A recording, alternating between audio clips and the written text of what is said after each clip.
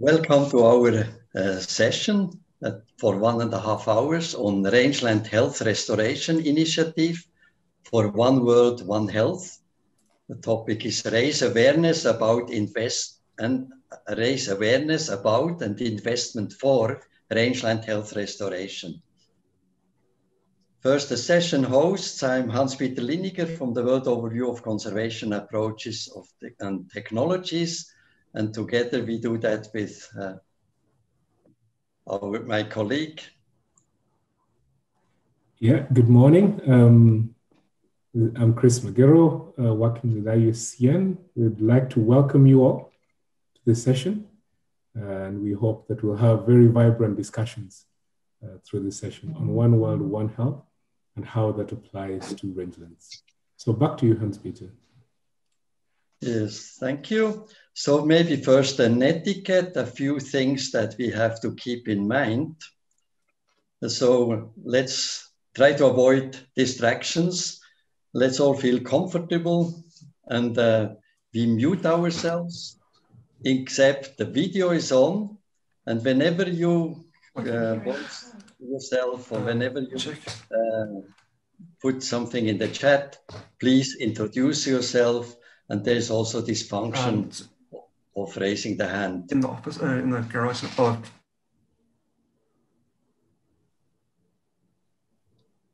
Sorry. Yeah. Good.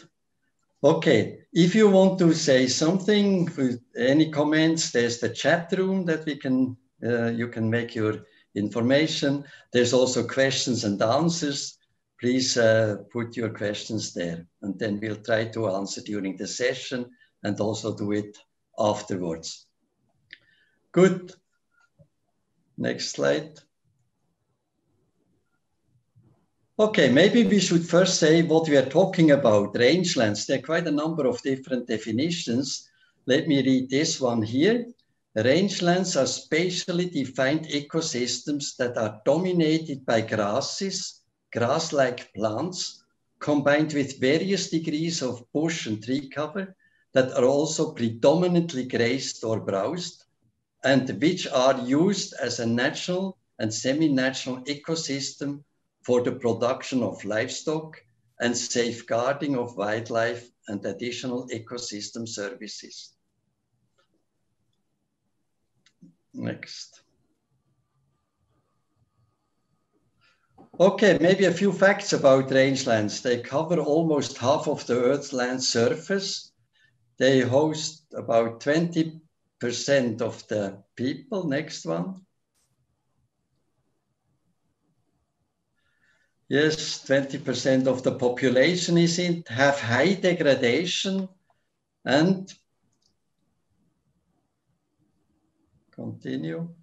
Get the lowest attention for restoration. But yet, rangelands in drylands and mountains account, according to us, for the largest restoration opportunities for ecosystems, human and environmental health and economic growth. Next. Good. Now, maybe our session outline. Still remember the title, that we would want to raise awareness about the investment of rangeland health restoration. Good. We first have a video on a global initiative, then 9 pitch talks that we pre-recorded, voices from different institutions and partners, then Zoom polls, chats where you can voice your ideas. We want to have it lively. We also try to go into breakout groups and address 4 key issues. And then we'll come back and have a last session on a joint action. Next.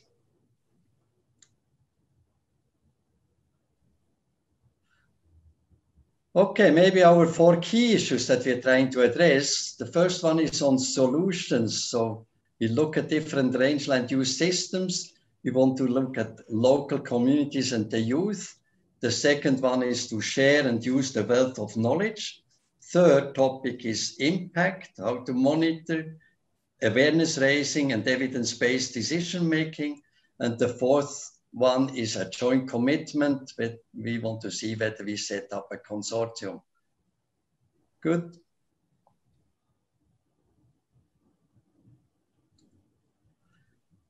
Okay, now let's start with a video that we just put together, finished last evening. It's a small emotional video that shows us rangelands in motion. You play it, please.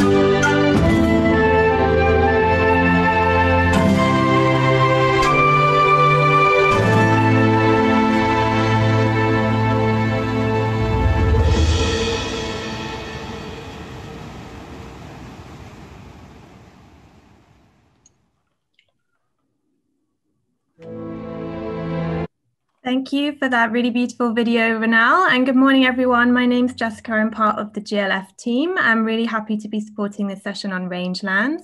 So yeah, welcome. Good morning, good afternoon, good evening. We are going to have a little Zoom poll now. So this is a very interactive session. We're really happy that you could all join us. So I'm going to launch a poll, and the poll is going to be asking you a question about rangeland management. So you'll see on your screen now, the poll should have appeared, and the question is, why are rangelands and their restoration neglected and good land management is not spreading fast? So we'd just like you to select all from the 7 options, which ones you think are the most relevant to answer this question. I hope everyone can see the poll. Do pop a message in the chat if you can't see it. And I'll just give you a couple of moments. You can just click on it. There I can see already people are answering. So let's see what you all think about rangeland management and why it's often neglected. And thank you for the positive comments about the video. It was, I agree, very beautiful to see all those rangelands around the world. Okay, so I can see that all the voting is, yeah, we're nearly at 50% of everyone in the room voting. So keep going. I'll give you maybe another 30 seconds to have your say. I can see that there is a little bit of a winner at the moment. And in a moment, I will end the polling so we can all see the results, but I'll just give you a little bit more time for those of you that haven't voted yet. Let's see if we can get up to 80% of you voting.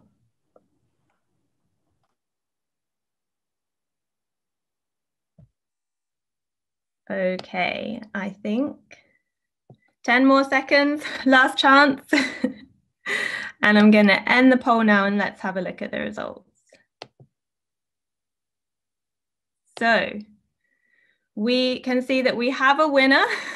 There is not enough awareness about the value of rangelands and their services, which is quite a good answer, really, because you are all here to help us raise awareness of rangelands. So we really hope at the end of this session, we will have come up together with some really good ideas of how to raise that awareness. And we can also see that we have not enough coordinated and combined efforts and actions towards it as well. So thank you very much for that. And now I will hand it over for the next part of the session.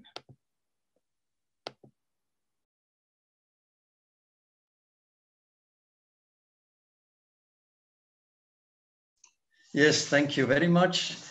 That's showing a bit what we expected, but we'll look at it later again. Let's go through 9 pitch talks that we pre-recorded, and you see a number of institutions and people listed here to the 4 topics that we have, the key issues on solutions, on knowledge, impact, and then a consortium. First, we have 3 presentations on solutions from Kyrgyzstan, from Egypt, from Kenya, and then 2 global ones on knowledge management, and then 2 presentations about impact from Colombia and from Central Asia, and then in the end the idea about the big data and the grassland dialogue. Good. Let's start with these pitch talks. You will see that they will also address other issues. Not all of the presentations will be entirely dealing with that one key issue that they are assigned to, but these are the main issues that they are raising. Good. We can have these 9 pitch talks, please.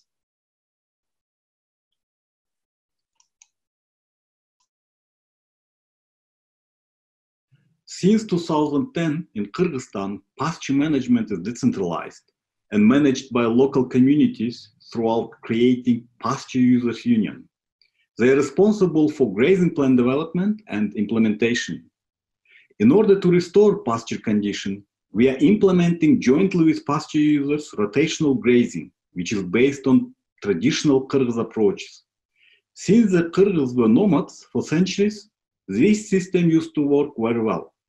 The idea of rotation is to migrate livestock to seasonal pastures in timely manner, such as from spring to summer, autumn and winter pastures, in order to make effective use of seasonal vegetation changes in the high altitude pastures. In addition, in some areas, pastoralists also rotate inside the high altitude summer pastures. At the end of the vegetation period, the impact of grazing on pastures is assessed jointly with pastoralists. Thus, in 2020, we achieved an 8% improvement in pasture condition compared to 2019. This approach is not unique and it's not new. It is a well-forgotten old traditional approach to pasture improvement that showed a positive effect. Another approach, more modern, is to create community micro-reserve in the highlands, including pasture area. In 2019, the first community micro-reserve in Kyrgyzstan was established, which includes about 10,000 hectares of pastures to preserve the biodiversity of rangeland vegetation and wildlife, and to enhance income from community-based tourism. This approach is unique because the micro-reserve and their management were established by the pasture users themselves, including grazing limitation, a ban of shooting, a ban of collection of rare species of rangeland vegetation. And most importantly, public control is exercised on this territory by the residents of municipalities themselves. All this together created the condition for the return to this territory, the snow leopard. Our community approach is to achieve both production and protection.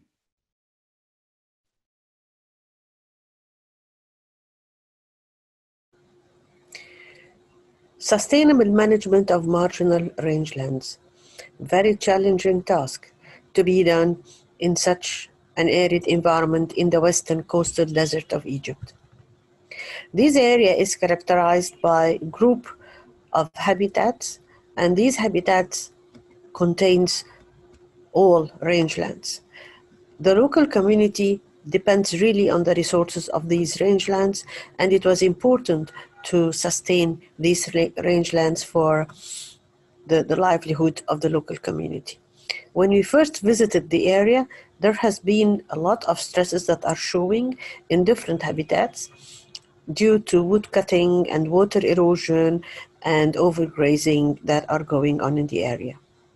We first started by using the traditional knowledge in order to start sustainable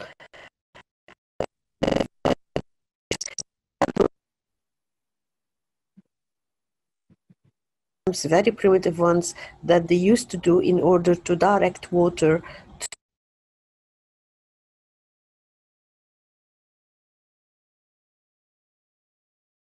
these habitats contains all rangelands.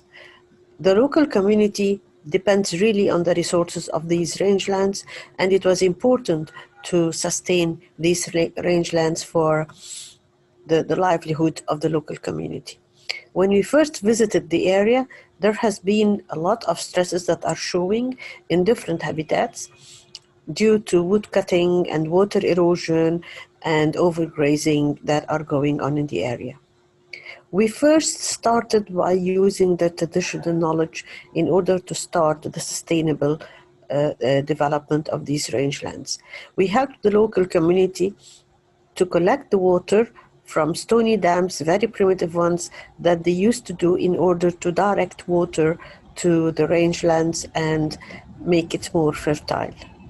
We were also able to identify with the local community the most important 14 native species that they always use as fodder, so that we can regenerate them, germinate them in the lab, and bring them back to the ecosystem so that at the end it would look like this. This has been a successful example for sustaining these rangelands, and we are still continuously monitoring the area to see what is going on there. We also worked with the local community and for them by giving them incentives and helping them to grow crops and to market their products so that they can have a better livelihood and to try and alleviate the stresses that they pose on ecosystems. We came up with the conclusion that biodiversity in drylands are very important, they are very valuable, and they have genetic traits that are very important for the adaptation of such plants to the conditions and stresses going on in the area. The ecosystem services also has to be considered, as it is the foundation for the social and economic sustainable development of rangelands in the area. Thank you very much. Our rangelands have been good production spaces that have sustained large numbers of wildlife and livestock together. And of course, this combined has also sustained the livelihoods of communities that have lived there. When the rangelands are used well, they're healthy, and for sure we can continue. But having open spaces in our rangelands is key to sustaining them. Today, times are changing. We have cities growing, populations are growing, and everybody is looking for their own space. And this is really the downfall of our rangelands. Because if everybody comes to get their own little space, and I want to fence it, then we lock all the pathways that allow both wildlife and livestock to move about. The savannahs of the East Africa are human-dominated savannahs and are human-made. And therefore, if we cut it from that continuous use by different species, we will make them counterproductive. More land for sale, everybody is coming to grab their piece. However, that said, it's not to say that we cannot have frameworks that will allow our rangelands to be productive. Today, we have a lot of trials in Kenya and different parts of Africa where we are combining livestock production and conservation, particularly in one community here in southern Kenya where I'm showing where communities have zoned their land so that they have areas for conservation, they have areas for livestock production, but interchangeably, because livestock conservation areas have also been used as grazing areas during the drought, as grass banks for livestock during the drought. So communities find this combination very effective in terms of using the space.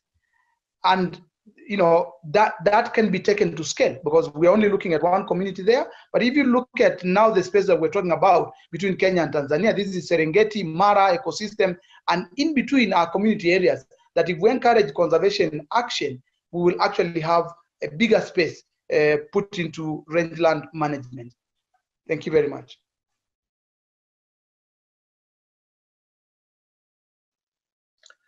How to boost rangeland restoration and spread sustainable land management SLM widely. From WOCAT, we have 4 proposals. First, to differentiate solutions per rangeland use system. For instance, the use of rangelands in the plains of East Africa or the mountains of the Himalayas is very different. Additionally, small-scale, large-scale systems or protected areas have different challenges and solutions. Furthermore, to spread good land management, we need to work with nature and favor nature-based solutions. Second proposal, share and use SLM practices, the wealth of knowledge, including traditional, adapted, and also innovative practices. WOCAT hosts the global database recommended by UNCCD and provides tools that help sharing the knowledge. All open access for everybody. Also guidelines like sustainable rangeland management for sub-Saharan Africa. Third proposal, monitor impacts of good and bad land management, both on and off-site, to prove their benefits. On-site, where the practice is implemented, for instance, a production increase, enhanced biodiversity and tourism, but also off-site at a distance, for instance, to prove that SLM is needed to reduce downstream flooding and provide dry season flows. Fourth proposal, to use monitored impacts for awareness raising about the value of good land management and evidence-based decision-making for successful and efficient implementation. We conclude, yes, rangelands deserve more support for restorations. Our recommendations differentiate rangelands and work with nature, share knowledge, monitor impacts, use evidence for awareness raising and better decision making.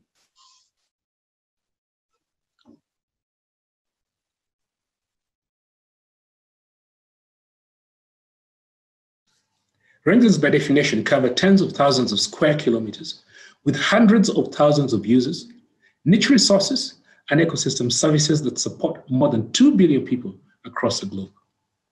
Land degradation is the single most important threat to rangelands as we know them today.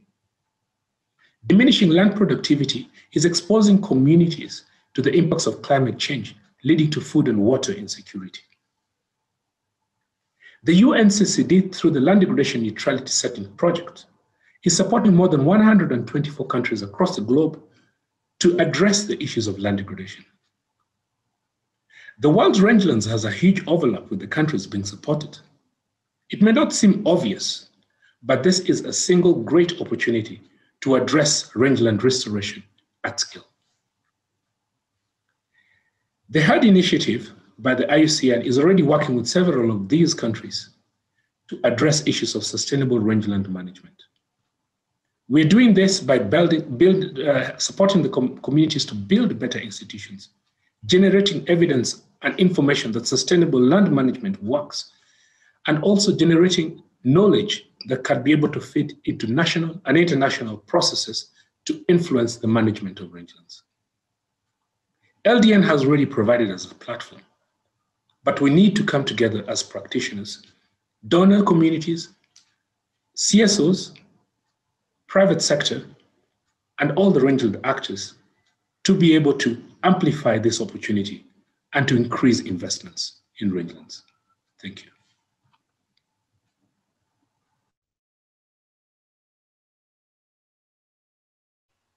We studied the on and off-site impacts of land use change in the floodable savannas of the Cusiana River Basin.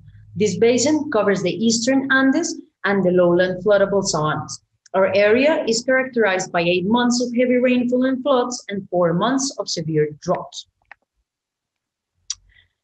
We compared 2 land use scenarios, one of sustainable land management with proven practices that reduce surface runoff like gallery forest conservation, improved pasture management, and agroforestry and crop production.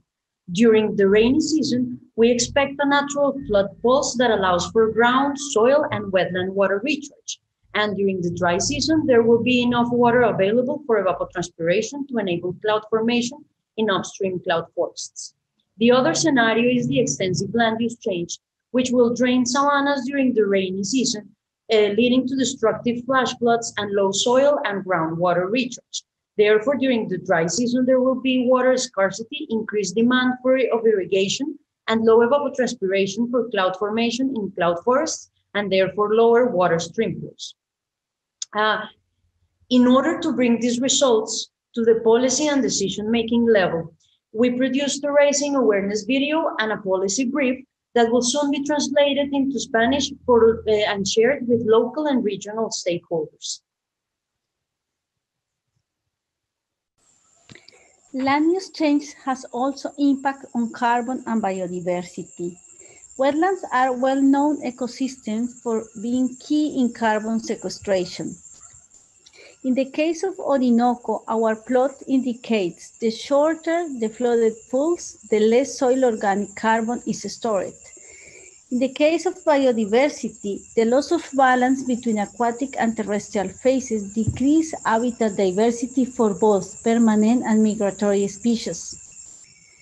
So we have identified some sustainable land management technologies using native biodiversity very well adapted to the flood pools instead of introducing exotic production systems which requires landscape transformation.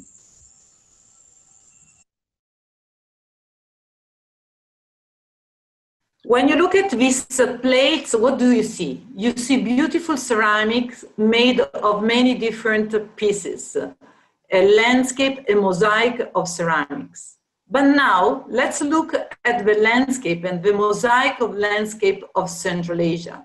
There is a lot of land degradation in Central Asia. And as you can see, why do we need the regional projects? Because as you can see from the map, the challenge is regional. You have the hotspot of land degradation are mainly along the borders. It costs to Central Asia countries over 4% of their gross domestic product. In fact, it affects transboundary infrastructure, transboundary ecosystem, and communities that live at the borders of these countries. So what can we do? We need to have different interventions, some intervention on the ground and some policies. The intervention on the ground can span from silvo-pastoral systems to sustainable land management, to agroforestry, and to ecotourism in rangelands. But policy are as important, and you can need to have the right incentive for restorations and the right property rights and the right subsidies. But what is the impact that we are looking for? We are looking for lasting impacts, resilient infrastructure, resilient ecosystems, and resilient communities in the rangelands. I hope that now, when you look at this beautiful mosaic, you will see the thousands of mosaics of opportunities in restoration of landscape in Central Asia that will make the rangelands more resilient. It will create a vibrant rangeland economy, and it will increase the resilience of the communities. Thank you. At ILRI, we intend to support the setting up of a global rangelands data platform.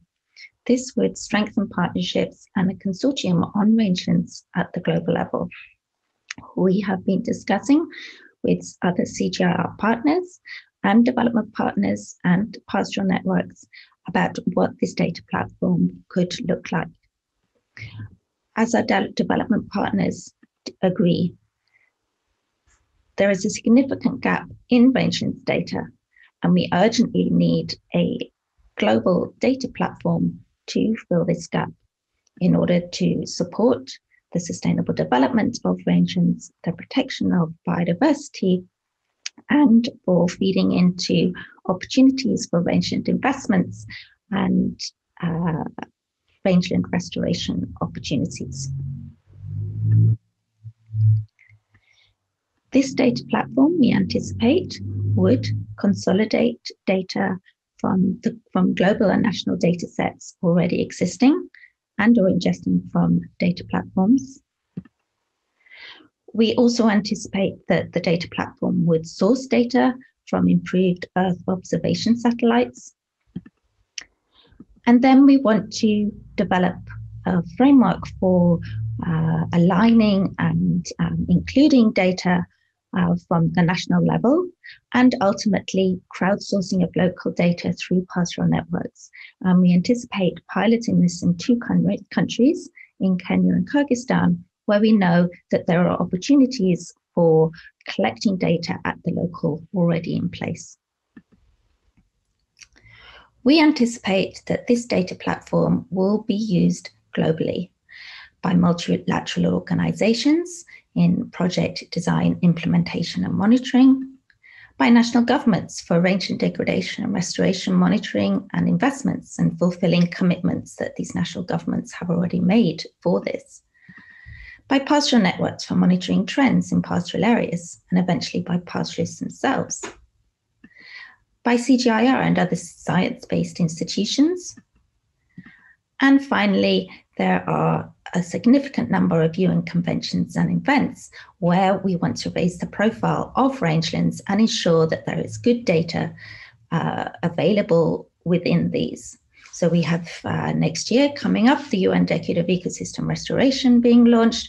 There is a Bond Challenge and Land Degradation Neutrality, and there is the anticipated International Year of Rangelands and Pastoralists. All of these and all of our development actors are stressing the need for rangelands data. We anticipate that this platform will help unlock this rangelands data and allow us to provide a data platform that will be useful for all.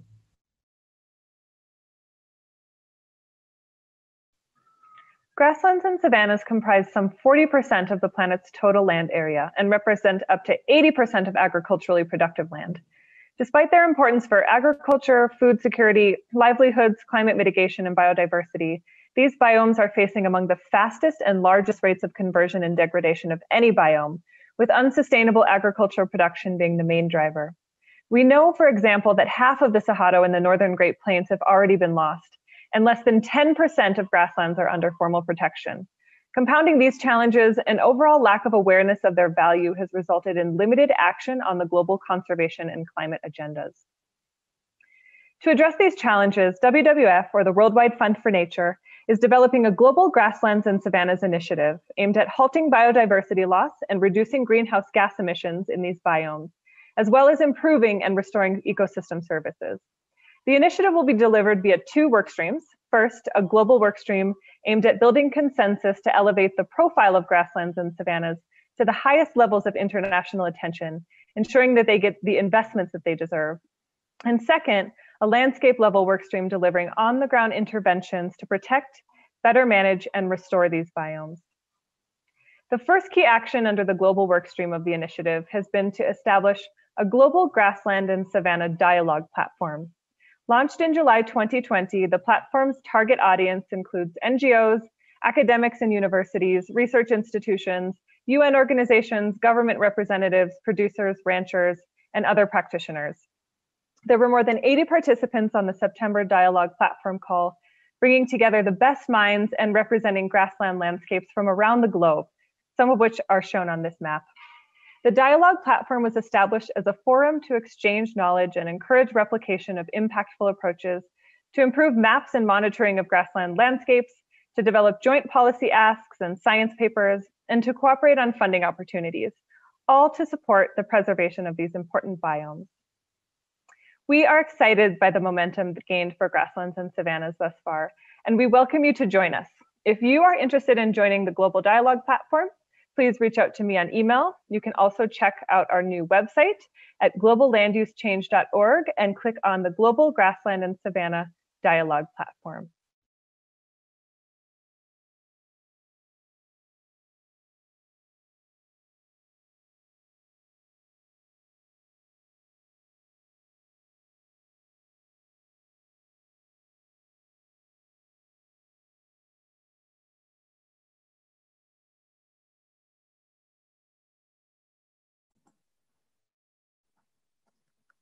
Okay, so now we've finished the recorded part of this session and we're coming back to live. It has been my task to run through quickly a summary of the issues raised by these pitches and get us ready for the interactive discussion that will follow. So with help from Rima and Hans-Peter, here we have a quick summary of what we've learned from all these diverse experiences about solutions in the rangelands.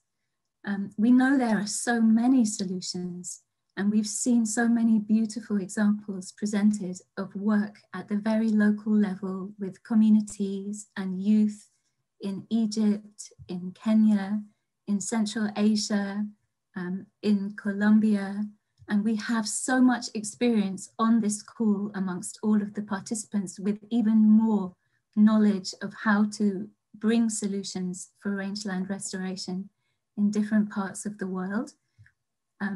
We've also realized from the points made by Paula and others that we have policy solutions and economic solutions and transboundary solutions that we can also think about and introduce. And of course, we have the global level policy solutions with the conventions and the discussion around them. We also have a tremendous body of knowledge available amongst this group and some fantastic tools. For example, this platform that we're using is a tremendous tool that can help us to bring together the solutions for the rangelands. We have knowledge which is traditional knowledge. We have new emerging knowledge and technologies. We have mobile technologies and all kinds of things that we're learning about and we're learning to use to help us to understand better what's happening in the rangelands. We can use this knowledge and the models that we have and the systems and the GIS and all of the other fantastic tools to help us understand better the changes that are taking place in the rangelands and also the impacts of the investments that we are making in restoring the rangeland ecosystems. So it's becoming possible to map our investments, to quantify the effects of the investments. We could move forward to the next slide if possible.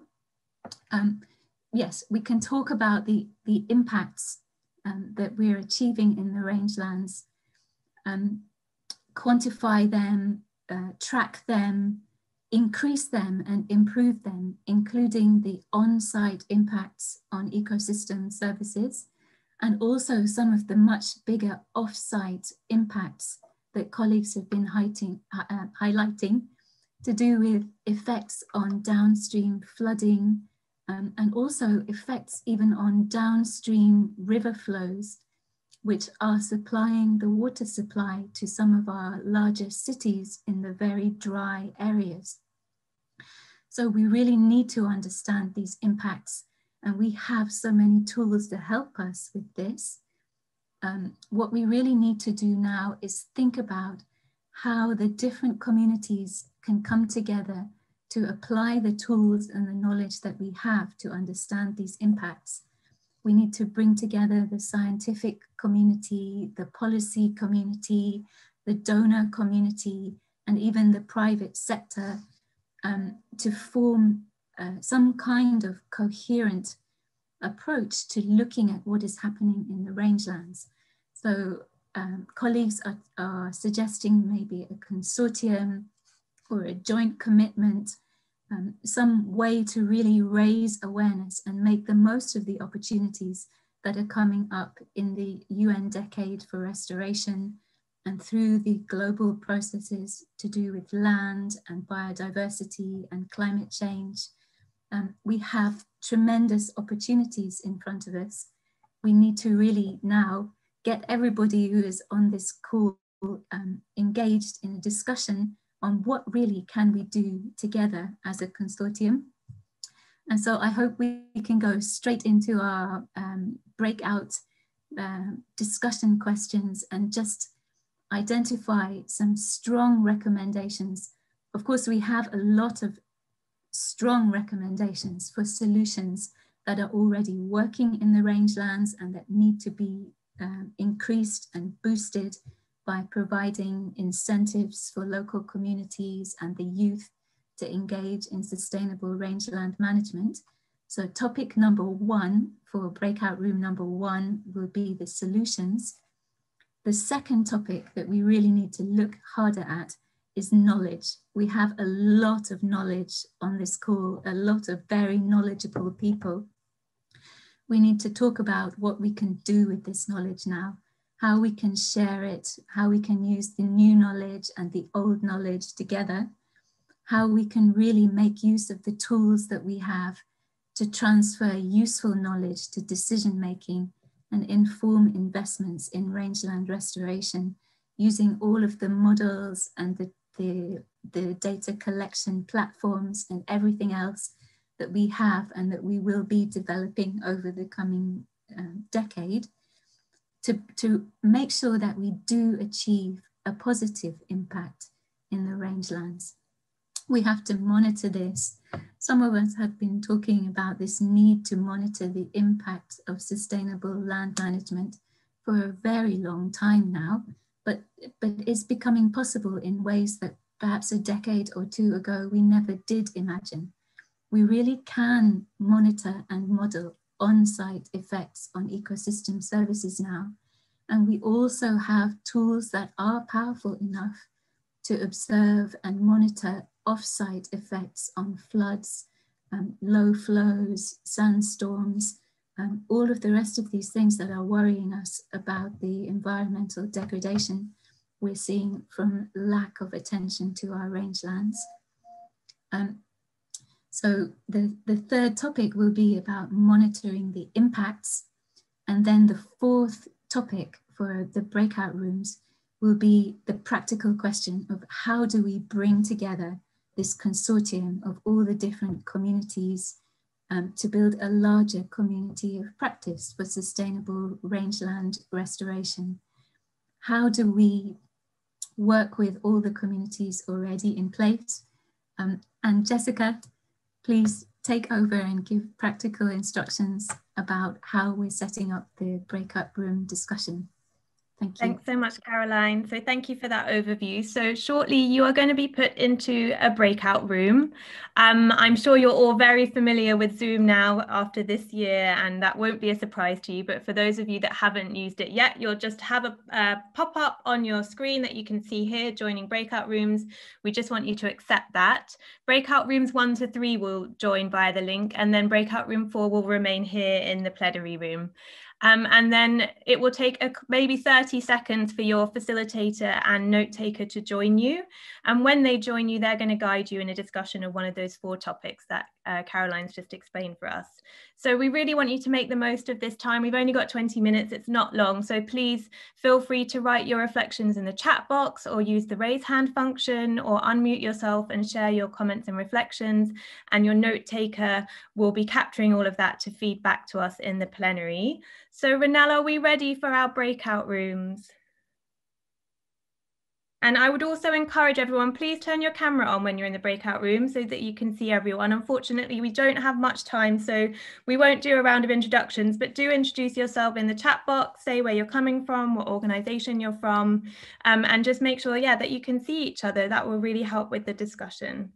So I'm going to stop sharing my screen. I hope everyone is ready. I can see, yep, Renal said we're ready to go. So please enjoy your breakouts, everyone.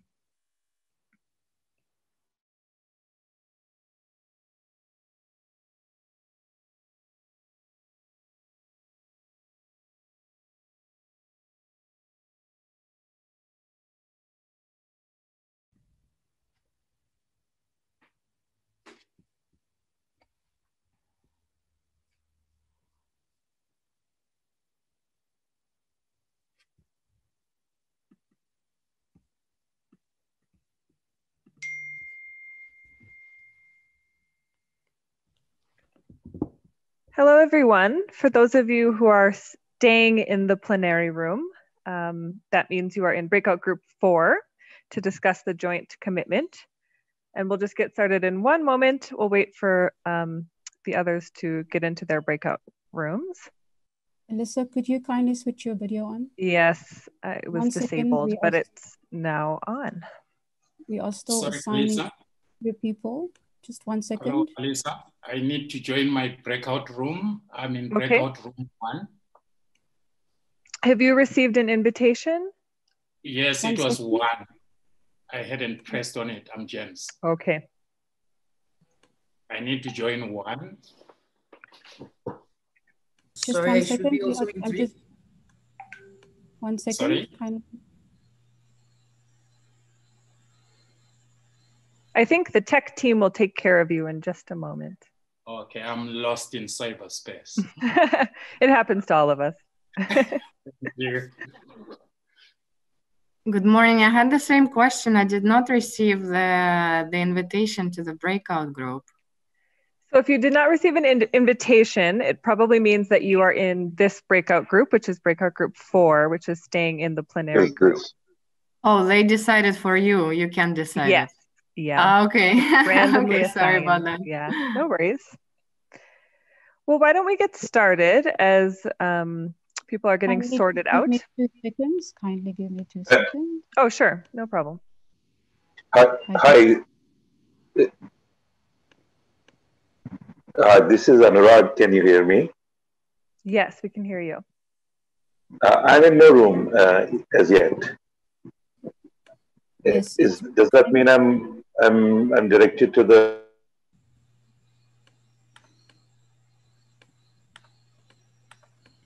I do apologize. We are just trying to get people into rooms.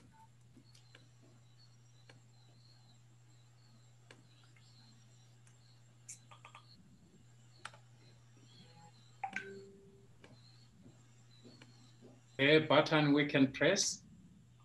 Just give me kindly, there are 45 people I need to kindly assign. Thank you.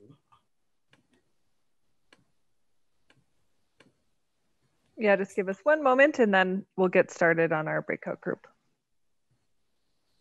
Thank you for your patience.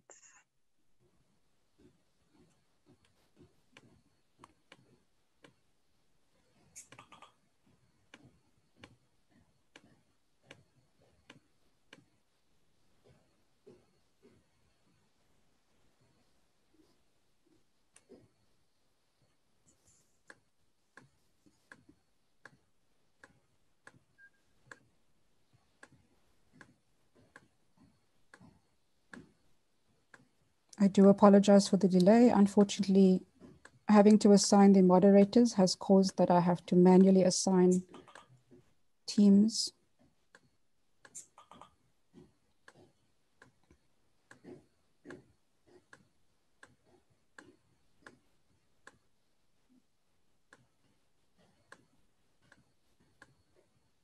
Lisa, I think you can get started. There might be a few people that might be moving to impacts and knowledge. Okay, no problem. It seems like we've also lost Fiona, who is our note taker, but let's just get started since we don't have too much time. Welcome everyone. So in this breakout room, we are going to discuss the topic of joint commitments and the building of a global community of practice for rangelands. My name is Alyssa Wachter, and I'm a part of WWF's Global Food Team, and I'm based in Nairobi. So I'll be International Livestock Research Institute, and she is our note taker for this session. So she will be taking notes and reporting back the key points to the plenary. If you would like to, it would be great to have you introduce yourself in the chat box, just so we know who is in our group. Also, please turn your video on if you are able to, and then mute yourself when you're not speaking. So we have a few discussion questions around the topic of building a global community of practice for rangelands. Maybe what I will do is share my screen quickly so that you can see them. And then I will also put them into the chat box.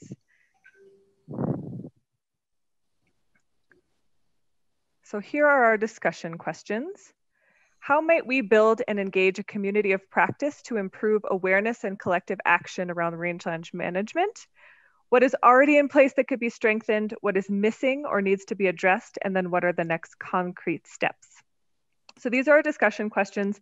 As you heard in the pitch talks, there is a data platform that's being worked on that Fiona shared about. And then on WWF's side, we're working on a global grasslands platform that was just launched a couple of months ago. So these are two things, but I think there are probably many others out there and would love to get your input from this group. So I'm going to stop sharing so that we can see each other. And then I will also paste the questions into the chat box so that you can have them there. And there they are. So feel free to type your comments in the chat box or unmute yourself and provide some input here. But maybe we can start with the first question on how might we build and engage a community of practice to improve awareness and collective action around rangeland management, keeping in mind what is already being done and what maybe needs to be done still. So do we have anyone from the breakout group that would like to contribute first?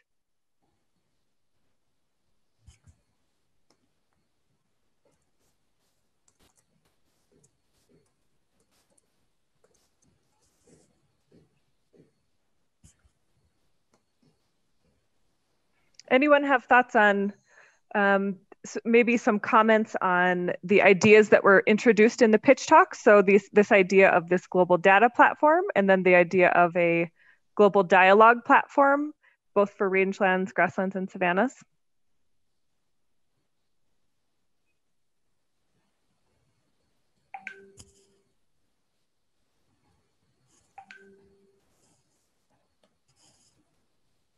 We have a quiet group today.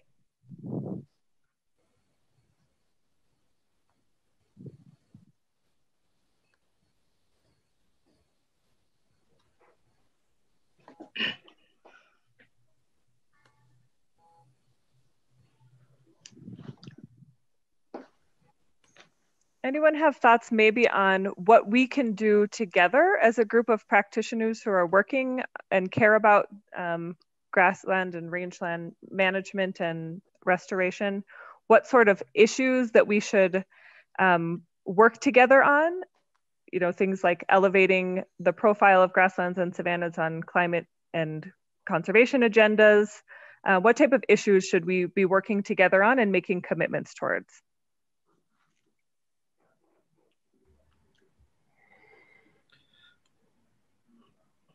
I can see a couple of comments in the chat box. So integrating knowledge from different knowledge sources and awareness raising actions in local languages and adapted to local cultures to be developed on the subject.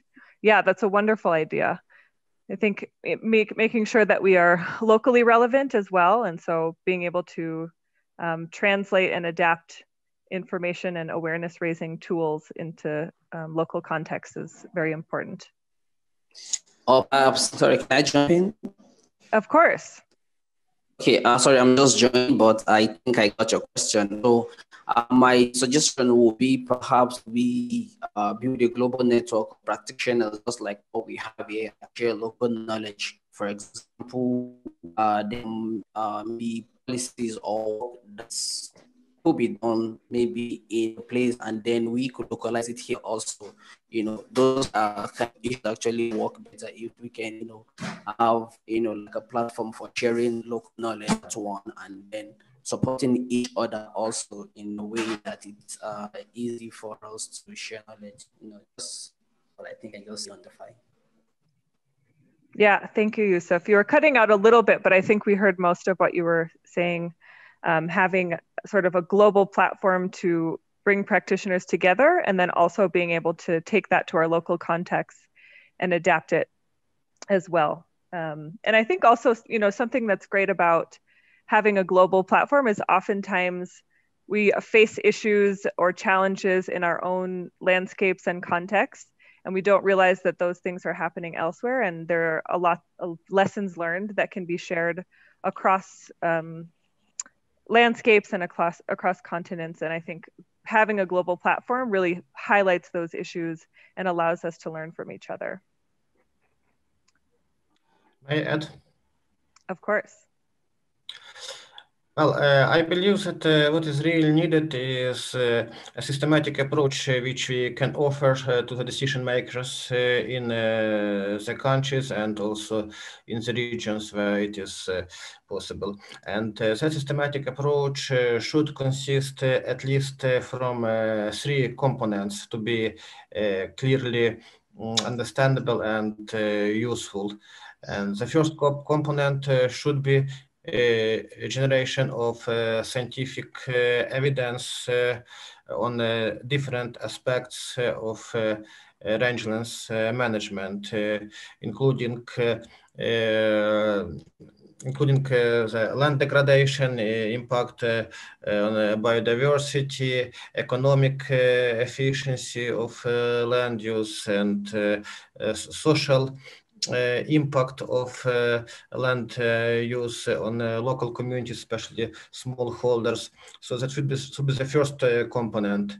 The second component is should be policy formulations, policies which would actually stipulate how and which actions are needed to improve sustainable management of the rangelands.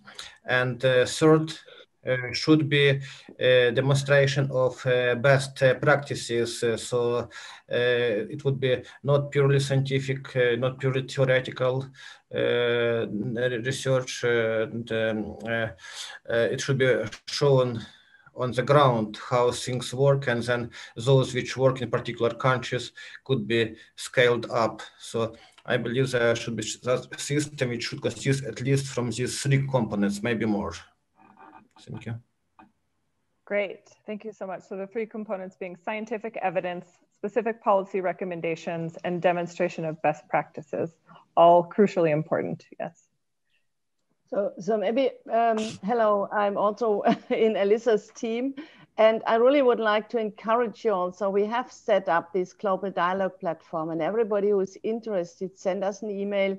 We are really happy to integrate you exactly to start this discussion on raising awareness at a different level, bringing science people together, and also have this kind of practical exchange. And we still hope one day we will all meet at the ICN conference, whenever it will happen. That's already something to bring and to strengthen this topic. And the other thing is, I think what is important for all of you who are somehow involved in this upcoming huge conferences, the Climate COP, the Biodiversity COP, the Food Summit, bring in the rangeland and grassland topic. So in the global biodiversity framework, we should not miss this topic, and the same also at the UNCCC COP in autumn next year. Thank you.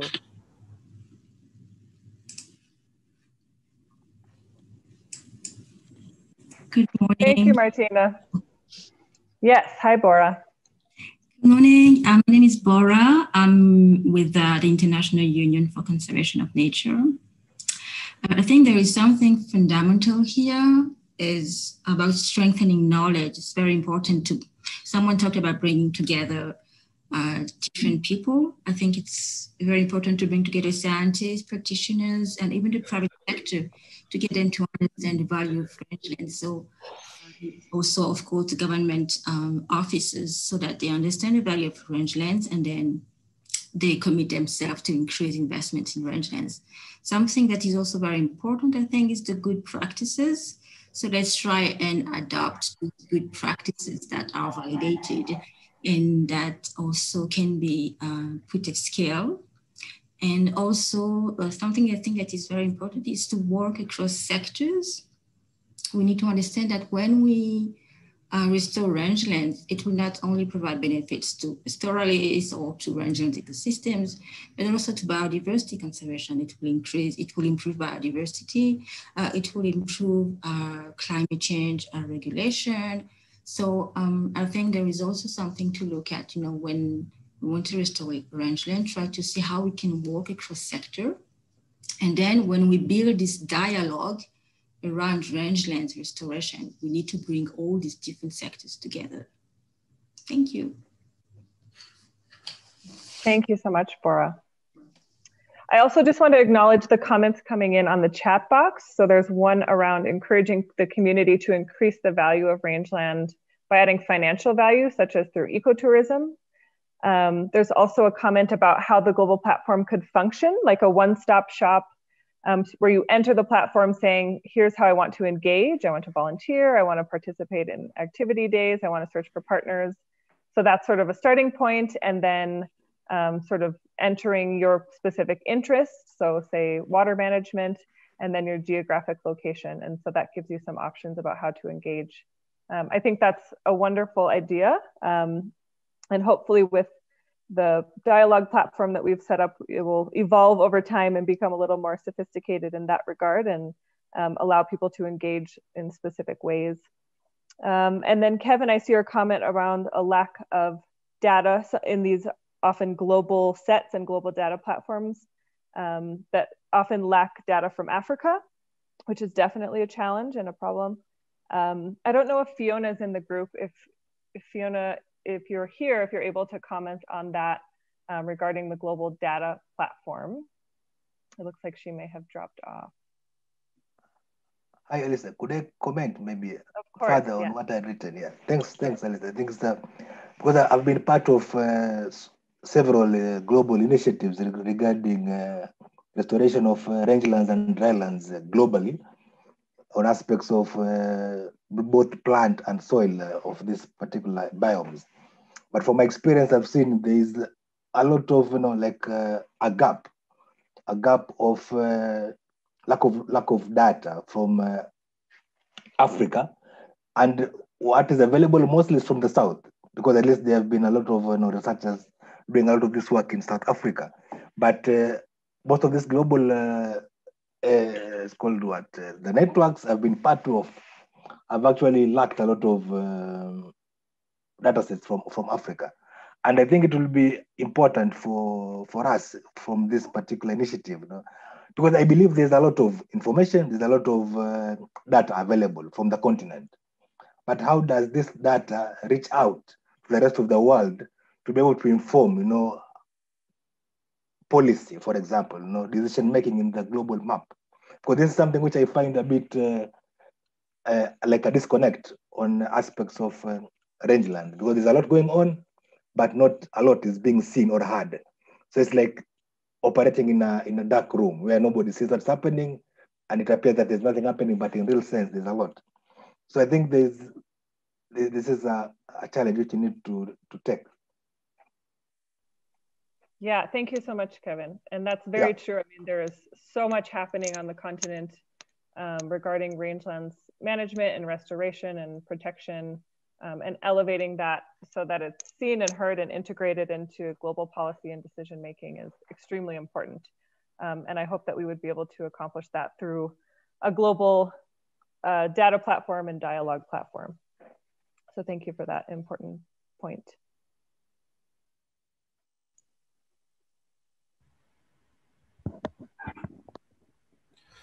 I'd like to make a comment here on this platform related to the platform.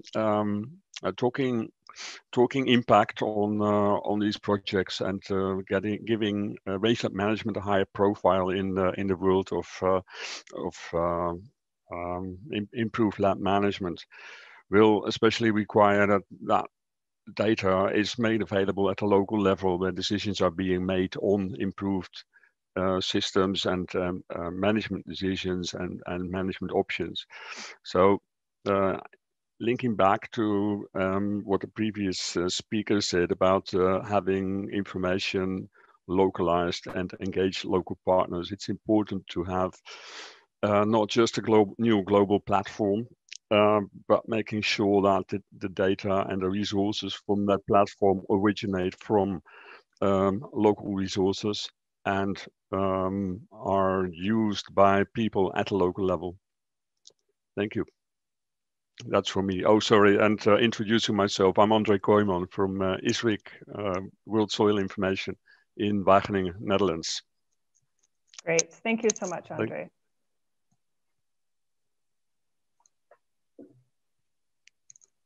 Yeah, one more comment. Now we are at it. I have been looking at data sources ourselves. ISRIC is presenting soil information, global soil information itself. Been struggling with the issue I was just mentioning. Get data from the global to the local level. I also noticed that there are many platforms that have been set up for similar issues on improved sustainable land management. WOCAT databases have been mentioned, which are important resource. I have noticed that CGIAR is already involved through ICARDA in a platform on improved rangeland management in drylands, especially, not limited to rangelands. It might be useful for such an initiative, setting up a new platform to reach out to consider carefully what is already there and not limit to rangeland management as a new entry.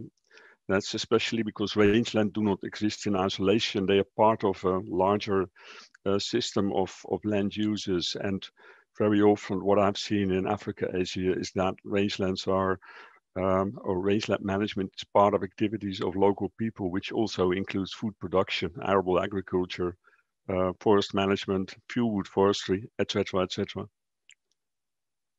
So I recommend to look at existing initiatives, to look at a broader set of land uses of rangeland embedded in other land uses than just rangeland management SEC. And then two more comments. One is on additional opportunities for monitoring impact, for creating impact and monitoring impact. Discussions are being held on using the soil organic carbon changes as an incentive for projects on improved improved land management. Many of these discussions are centered around arable agriculture. It would be extremely important to consider rangeland management in that discussion as well, and that would be an opportunity for to get rangeland management, sustainable range management in the footlight, and also link to carbon credit schemes and other opportunities. That's from my end. Thank you very much. Thank you so much, André. I would like to... Yes, go ahead. Okay, thank you. Sorry. I would like to follow up on a previous comment about availability of data. Indeed, it is a very important issue, but also what is even more important probably is the opportunity to interpret the data, to understand what exactly the data means and how exactly it impacts on all three aspects of sustainability. Environmental, economic, social, and as we are talking about rangelands, and rangelands are very often mostly used by livestock for livestock production. I would like to note that FAO is working on development of several methodologies which can be used to assess impact of livestock on different aspects of the environment. Most of these methodologies are applicable to rangeland management. For example, one of the methodologies just recently finalized and available for practical application is the methodology for assessment of livestock impact on the biodiversity. It is very relevant to rangeland management. Also, there are methodologies for assessment of livestock impact on a carbon soil. Also on water management, also assessment of nutrients cycles. So there is a set of such methodologies, and all of them are developed not only by our experts at FAO, but it was teamwork of top global experts, dozens of experts from around the world. So if any one of you would be interested to learn more about this work, because it's really, really very sophisticated and very serious and very useful work, very applicable in the practice, I can share with you the links to this publication, and we can discuss further how these tools for interpreting data, for making sense of the data, can be used for improving sustainable management of the rangelands. Thank you. Yeah, sorry, may I also follow up on that too? Of course, yes. Yes, so I think, of course, we've raised many issues about data, but one thing we shouldn't forget is, of course, interpreting data as well. So I think it's also important for us to just have that in mind. And then let's see how best we can share knowledge around that too, because yeah, gathering data is one thing, understanding them is another, interpreting them is also another thing, and then ensuring they find their way into policy is also another thing.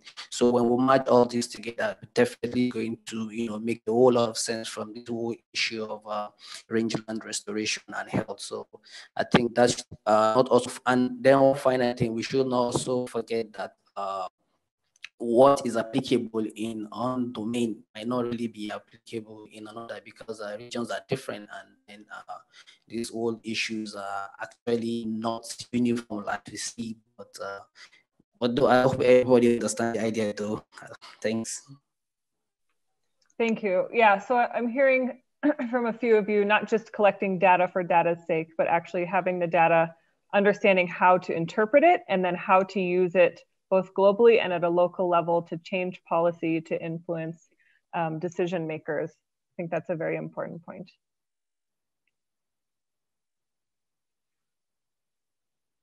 And I'm seeing some similar comments in the chat box as well. One suggestion to facilitate regional networks within a global platform, or that can feed into a global platform. I think this topic has come up a couple of times in this conversation, just that importance of local adaptation. So whatever we're talking about and whatever tools we develop and all of those should be not just created at a global level and then pushed down to the local level, but actually quite the opposite, where it should be driven more by the regional and local conversations happening to feed up to a global platform. It looks like we have 2 minutes. Any other comments? Yes, I also want to follow up quickly on the last speaker about the resources I intend to share. I don't know if it's okay. I already dropped my mail on the chat box. Maybe that's okay. Great. Yes, I've seen your email there, so we can get in touch with you. And yes, Kevin, this is a very good point. Oftentimes rangelands are seen as degraded forests, and they are not, and they rather have their own value in and of themselves. And so this is an important part of the awareness raising globally, is to change sort of the misconception about grasslands and rangelands as being degraded forests, but actually that they are valuable in and of themselves. 1 minute left. Any final comments? Colleague, I shared a link to the guidelines on assessment of different aspects of livestock impact on the environment, which I mentioned in my previous comment. So you can follow up and download the guidelines if you are interested. Thank you, Yuri.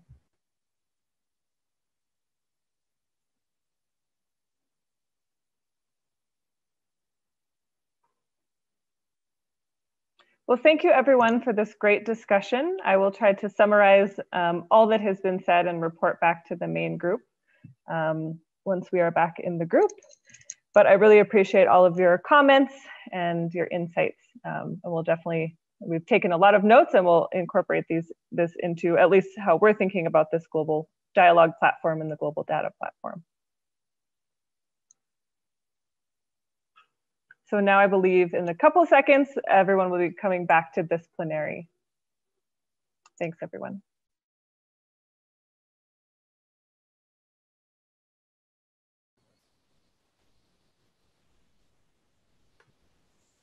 Participants now have 60 seconds to return to the main room.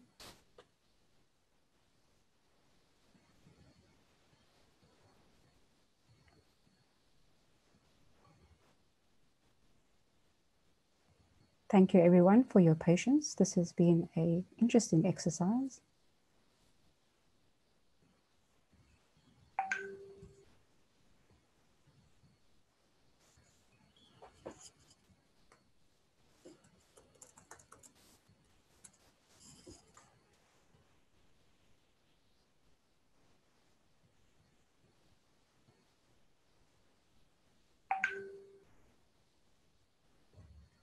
I believe we have everyone returned. We will now have Jessica.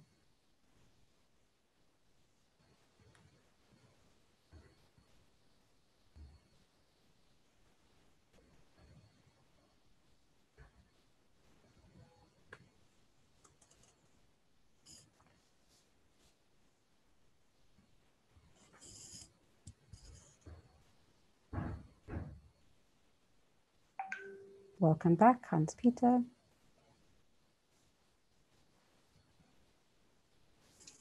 Okay, yes, welcome back, everybody. We thought Jessica is going to open the feedback from the breakout groups. I'm just waiting for her to return into the Zoom room. Yes. We realized that time is short. Always have that problem. Could have spent quite some more time in that breakout group. Probably the same experience to the other people as well. Okay. Just a quick feedback then from the breakout groups. Yes, Jessica, you're back. I was trying to capture all the last comments from the chat box. So thank you everyone for your contributions in the breakouts. I hope that was all really interesting. There was certainly a lot of really interesting points shared in ours. Before we hear back, we're just going to do another quick poll. So get ready for a question on rangeland engagement.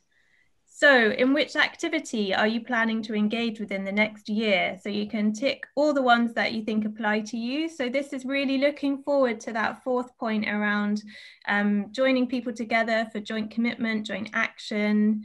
You know, is it going to be a consortium, a community of practice, a coalition? What are you going to be involved in next year? And so thank you. I can see we're getting some votes already. So will you be participating in events? Will you be looking at raising awareness? Will you be strengthening support for local communities? Looking at new initiatives?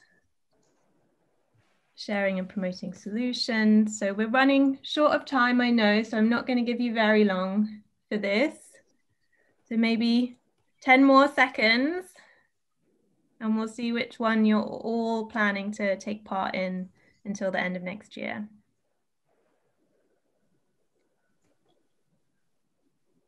Okay, I'm going to end the polling now. Thank you, everyone. 70% of you voted, so that's, I think, a good, 75%. And I can see another few messages in the chat, creating shared value from Eddie, but let's have a look at the results. So active participation in events has come out top. So let's hope that that means more events, more coming together, and we will have a survey that we're going to share with you at the end of the session, and it will also be available in the exhibition booth. I hope you've had time to visit all the session host exhibition booths during the conference, but please do fill out the survey, because that's where you'll be able to leave your email, and then if you did want to continue to be a part of this community next year, we'll be able to contact you. So if we could now hear back very, very briefly from the breakout room facilitators, who have we got in room 1 that's going to share back to us a brief summary? Yeah, so I'll start. Chris here. Thanks, Chris. Good. Let me share this. There you go. This is okay, not that.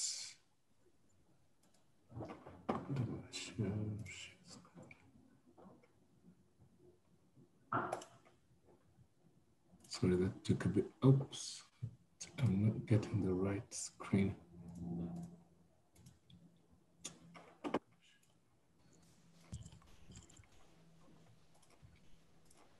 Sorry about that. I'm just trying to get the right screen to share. Can you see that now?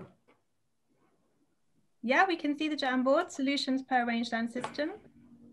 How might we raise awareness? Good. So how might we raise awareness? So one of the key things was governments need to be central to awareness raising and should find ways of cascading this awareness, all the way to local communities. One of the key things that questions we asked was, whose awareness are we raising? Is it the governments, the local communities, NGOs, policymakers? So that needs to be clear. And based on who the awareness is being raised for, we need communication strategies on that, that target specific groups. Leverage on social media, came out quite strongly, the new technologies. We need stories from local communities where the change is happening. That can be able to demonstrate the challenges and also the successes, build on local initiatives from the ground when you're thinking about communication. And then more importantly, also generate evidence on sustainable land management. I think this is related to stories from the ground. And then one other aspect is that we are starting to forget the value of biodiversity in many cases, including rangelands. People should be reminded of this in certain contexts, that rangelands are particularly good, rich places with rich biodiversity, and that came there. So how might we create incentives for this? Use of technology, that came out quite clearly. When we talk about engaging youth, we have to talk about technology and how that can apply to them. Generating green jobs from rangeland management. Thinking more keenly about private-public partnerships and how those partnerships can create incentives when you talk about land management. Again, demonstrating that sustainable land management works, which means that it generates better income compared to other alternative land uses. There's an example of conservancies that was presented, and it can be one approach that can provide benefits from land management for communities. Then recognizing the roles of different users when you talk about employment within this conservancy, that also came out clearly. Using market-based incentives, for example, tax breaks for people who are managing their land sustainably, things like that. And I think that came out, but also land tenure security as linked to sustainable land management. So these were a few of the points that came out. But if there's anything that I'm forgetting, maybe someone can just jot in and let us Thank you, Chris. Thanks so much. Great, great. Can we have breakout room 2, please? Thank you very much, Chris, for that lovely summary. And just a note that we're just giving you 2 minutes as we are a little bit over time. So yes, over to you. Yes, hi, Kim here, breakout room 2. Can you all see my Jamboard? We can, and it looks very full. Yes, I'm not as organized as Chris is, and I jumped in a little bit late. So Paula and Rima, please, yes, support me if I miss anything. But I think so what is needed to further share old and new knowledge, such as nature-based solutions, and make it accessible to communities, decision makers, planners, and implementers. So we jumped around on a few topics here, but something that came out very strongly, first and foremost, is this idea of valuing rangelands, which also was noted in the importance of raising awareness also. So valuing rangelands, the off-site benefits, but also on-site benefits, so ecosystem services, which can go beyond. And then here, the economic values and also the ecosystem services. And we sort of went off on different tangents talking about including cultural services and the importance of traditional knowledge when it comes to valuing rangelands, but also customary rights, which is linked to that and the role of governance in that sense.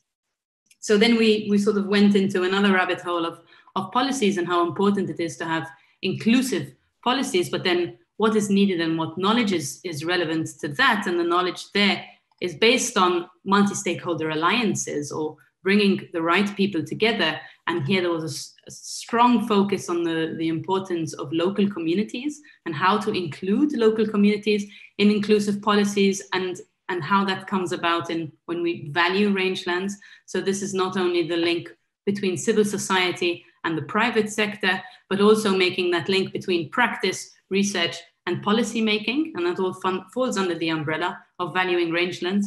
And then in green here, there are a few notes from the chat box. So the importance of governance systems and simply the fact that pastoralists aren't recognized by governance. So there's also that legal recognition that's an issue there. And then in terms of sort of knowledge sharing, we spoke about global platforms on rangelands, the importance of that and the importance of documentation and standard tools, and that if we are to support decision-making in that regard with decision-making frameworks, that they should be co-developed with relevant stakeholders.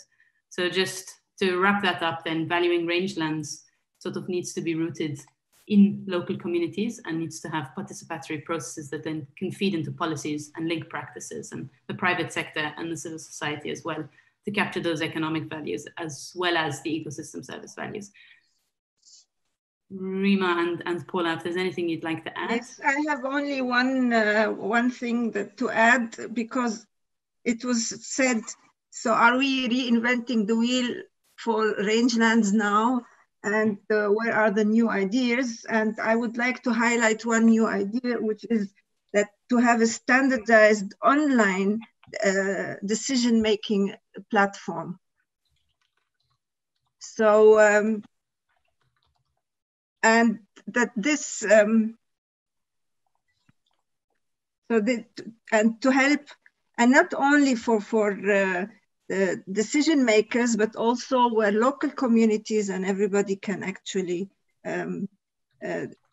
be on this platform and make use of all the tools and the knowledge that is there. So it's more the online idea of it.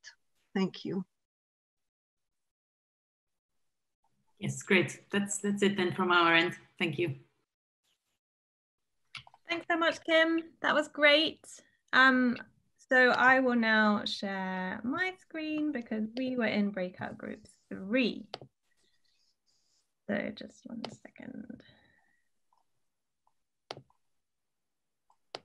Okay, so I hope everyone can see that, probably overwhelmed completely. So our first question, how might we prove the multiple benefits, services of healthy rangelands, both on-site and off-site? So we started off talking about in some areas whether the land was indeed rangelands or whether it was degraded forest, and whether it should be restored as rangeland or forest, and that's obviously a topic to be explored. then the other topic was that rangelands aren't that sexy. So how do we raise awareness? How do we really show the benefits? How do we challenge these misconceptions or different perspectives of what that land actually is? And how do we acknowledge who is managing those territories? And perhaps we were talking about the different conception of who's degrading most perhaps in the landscape. So is it the pastoralists, people cutting timber, the farmers? And really it's these perceptions that are driving people's actions. So again, it was very much a need for participatory management, conversation with the land users, and planning and tenure needs to also be addressed. So those things I feel really need to be addressed before we can even get on to proving the benefits, is kind of really having those conversations and participatory approaches with all the different people and kind of getting on the same page around people's perceptions. We had a little bit of off-site benefits around flooding and what else do we have here? Carbon sequestration. So this, the challenge that rangelands are really, really big areas, so that there is always an impact off-site, and that's not always considered. You can see that there's a lot of comments here that I was trying to capture from the chat box as well as the conversation. So, Hans-Peter, if you want to jump in and say anything else, but in the interest of time, I'm going to go to the next question, which is how might we address knowledge gaps? So very similar to what Kim was saying, really, that there's a real need to engage local communities. But we also spoke about decision makers, policy makers, perhaps policy briefs don't have enough impact. There's this huge knowledge gap that maybe the decision makers actually aren't aware of the people, the local communities in the areas, they don't think of them. So there's kind of a disconnection from the landscape itself, and also this kind of challenge between communicating that knowledge and information to the people that need it. And perhaps that flow of knowledge doesn't always reach the places it needs to be. And sometimes the language is a little bit inaccessible, and sometimes scientists need support with communication. So all those different challenges of making everyone understand the situation in the same way but acknowledging these different perspectives as well. And then the other things that we were looking at were kind of using technology to empower, enable local communities to be involved in participatory management and data in real time. But that there was also a real complexity there. So rangelands are complex and not easy to understand. Seasonality also contributes to that complexity. So lots and lots of things to consider. And also this thing of responsibility. So if rangelands aren't under a particular department in a government, then no one is responsible for them. So there's a real need to kind of give that responsibility perhaps to the local community in terms of sustainable management. And then we were looking at incentives. So of course, the question of tenure and lands right came up, because in order to incentivize local communities, of course, they need to ensure that they have the security of the land that they are working on. Would anyone else from my group like to add anything that I might have missed before we move on to group 4? I'll take that as a no. So group 4, would you like to go? Sure. I think our note taker may have dropped off, but I'd be happy to give a verbal update of what we've discussed. So in our group, we were talking about joint commitments and sort of a joint practitioners group, and the importance of data as well. So on the topic of data, one thing that we discussed was, of course, collecting the right data and having the right data is extremely important, but even more important is being able to interpret that data. Oh, I'm sorry, I'm just, one second. Being able to interpret the data and then using it to actually influence policy and decision makers with scientific evidence, with specific policy recommendations, and with demonstration of best practices. So I think that's sort of the key thing that's missing. We also talked a lot about contextualization, that a global platform that's bringing everyone together and sharing lessons learned is extremely important, but we also need regional groups and relevance for local contexts on such a platform to ensure that the data and the tools coming from the local level and up to the global level instead of vice versa. The importance of including a wide range of stakeholders and working across sectors. We also talked about just that the time is right for a global practitioners platform for rangelands, And, you know, partly because we have all of these upcoming commitments like the post-2020 Global Biodiversity Framework, the UN Decade on Ecosystem Restoration, the International Year of Rangelands and Pastoralists. And so the time is right to really elevate the profile of grasslands and savannas and rangelands in these global platforms. I guess the final thing is we talked a little bit about how operationally such a global dialogue might be facilitated, and how people might engage, you know, based on their geography and their interest, and how they want to engage with such a platform, and sort of which type of organization they represent. So those are a few things we talked about. There were many others, but just to keep it short, I'll leave it at that. And just to say, I didn't drop off. Several of us got moved. Okay, no problem. Yeah, so you lost a few of us. We ended up in Rima's group, but okay, you can no worries. Instead.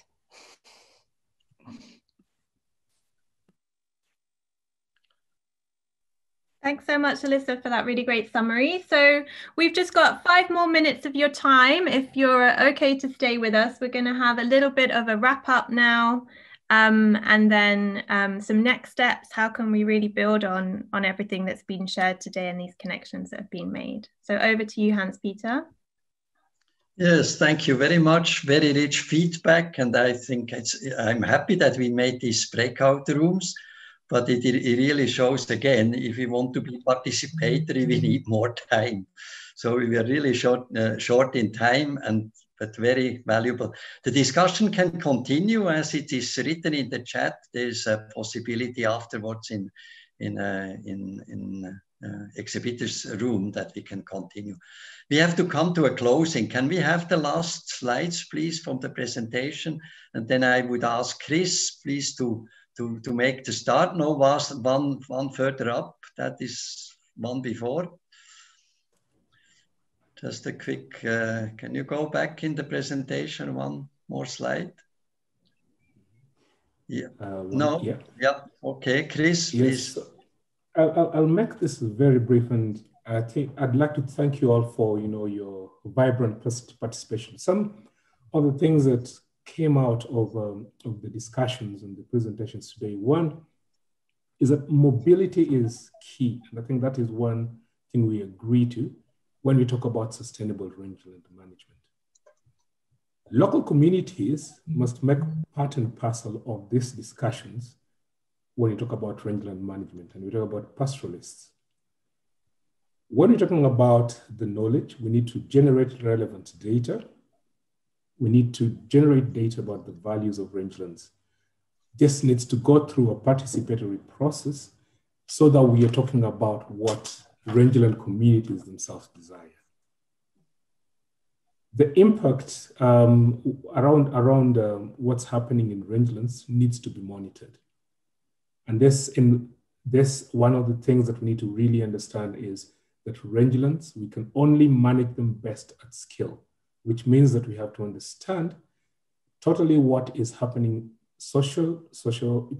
economic, and also the ecological interactions within the landscapes and how these are affecting the rangelands in context. Technology remains key, and we need to incentivize communities and people when we talk about that. All this needs to be done in a context where we can scale up. So how do we get actors together when we're talking about the different approaches that we have? So contextually, this is it. One of the things that also came out and that we are missing in this discussion is the aspect of engagement of youth. I think it came out in the discussions, but in the presentations, we still need to query this a bit more. How can we get youth more engaged when we talk about sustainable land management? So there is need for further awareness, as we know, and this has been elaborated, and we need to raise the bar when we talk about commitment to rangeland management and global restoration. So I'll leave it at this and send it back to Hans-Peter to take us through the last session. Yes, thank you very much, Chris, and to everybody. Yes, we are at the last slide here. Yes, we created yesterday grasses, a movement that we are saying it's absolutely needed now. Grassland restoration approach, securing societies and ecosystems. We've heard it so many times that the solution to for restoration is trees. And we would say in the rangelands, it's grasses. So we need now a community of practice, a consortium, a coalition to support rangeland awareness. This was coming up again and again. And we were thinking, because the grasses already get quite some interest. I saw yesterday also from Mongolia, the green gold, they call it the green gold, the grass, a very nice project there that supports this idea as well and has proven that this is the way forward. Okay, what we need, what we would like to propose is every year till 2026, where we have the International Year of the Rangelands, that we do an exercise, we do a dedicated project or a dedicated activity like we've done now, maybe every year in one of the global regions. So all in all, we have 5 years to go, 5 rangelands, 5 continents. We could do that involving the youth, showing their involvement, their vision in and outside the rangelands. Research, young students could be included there. And the video was getting high attention, even though we did it with very small resources. We need to have more of these awareness raising videos, maybe policy briefs as well, and bringing these results to the UN events, the Global Land Day and so on. So we would need a group of people to do that, and also a mandate, and also a small financial pot that this can be done. So human resources and some financial resources up to the year 2026, when we have this International Year of Rangelands. So this is our proposal. Please help us. There's a follow-up in the end. You can do a small survey and give us a feedback where you would like to engage. Help us to shape this whole activities, do something concrete every year till the year 2026. Okay, from that point of view, we would like to thank you all for this lively meeting that we had, interactive, lots of comments. We will follow up. There's so many comments in the chats and suggestions that we still have to digest. So thank you to everybody who contributed, also the pitch talks and the video and so on. There's a lot of work behind the scene here, and we need to continue. We need more engagement for the future.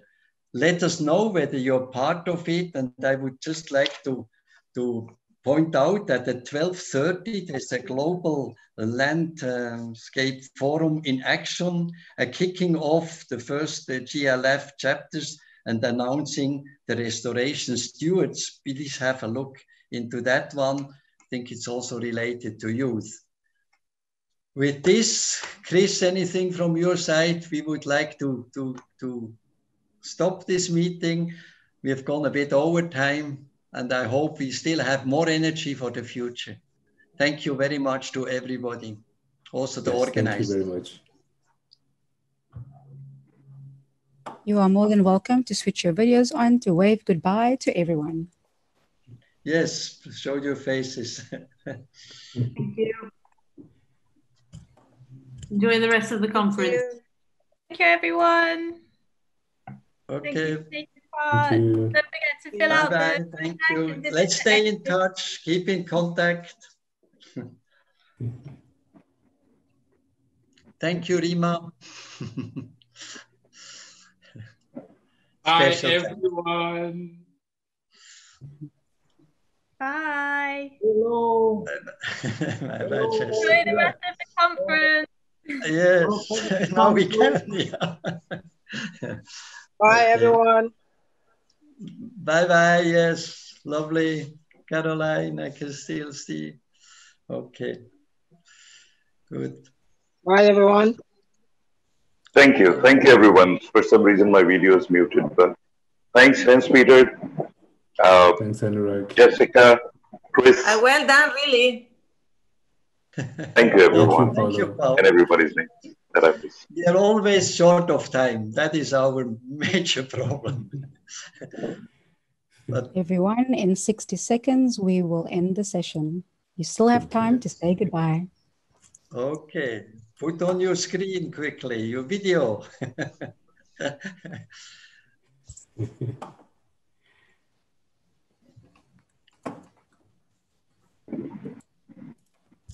Thank you for joining from across the globe.